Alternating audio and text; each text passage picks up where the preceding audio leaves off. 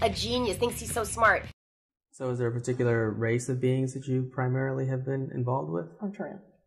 Okay, the Arcturians. Now, what does Arcturian mean? In terms of their abilities, their skills, and their history.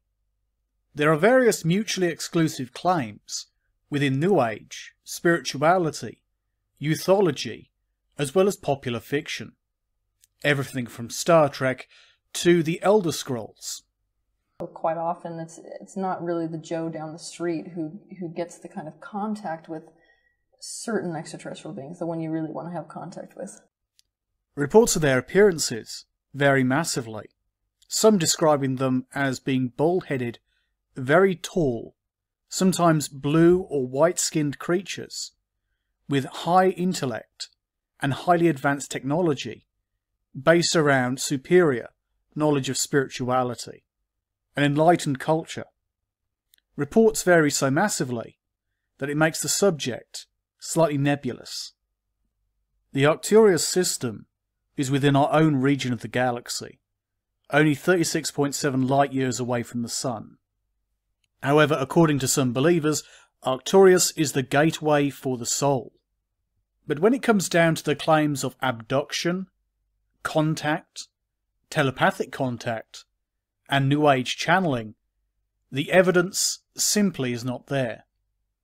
Claims are made, contradictory claims, and we cannot show which claims may or may not be true when we have no evidence to test. What we can say is the improbability of certain claims. There are some people who claim to be Arcturians, living in human physical bodies, but they're actually from the Arcturian system, and here to act as a kind of spiritual catalyst to bring about a more enlightened and developed human civilization. One such person is Teal Swan, who makes the claims about her skills and abilities, but also claims to be the spiritual catalyst and to be from the Arcturian system.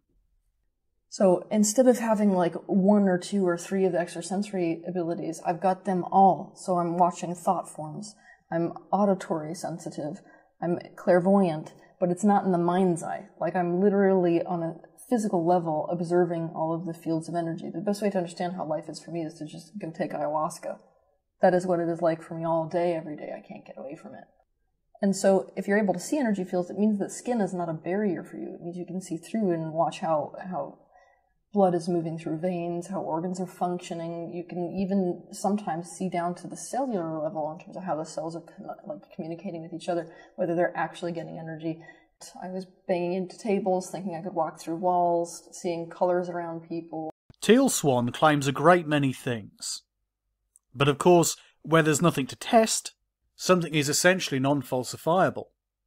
You cannot confirm the claims made if there's no way of actually confirming that the claims are indeed valid. But of course, when they make solid claims, claims which can be tested, these people are refuted.